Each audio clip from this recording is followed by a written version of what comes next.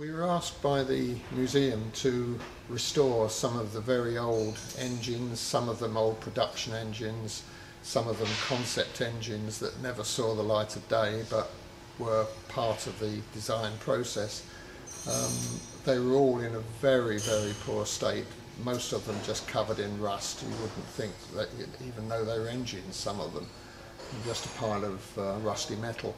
And we restored them back to demonstrable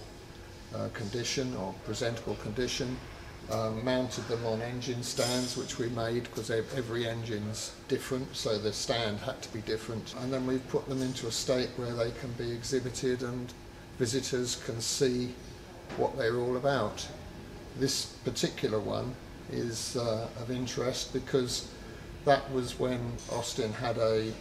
four-cylinder engine which they wanted to convert to overhead cam engine, and the way it was done in the day was to do all the development work on a single-cylinder engine, and then when they got everything right they would then expend the money on a four-cylinder engine. So this is actually a four-cylinder engine which is cut in half, shortened, welded back together again, and a new cylinder head put on it, and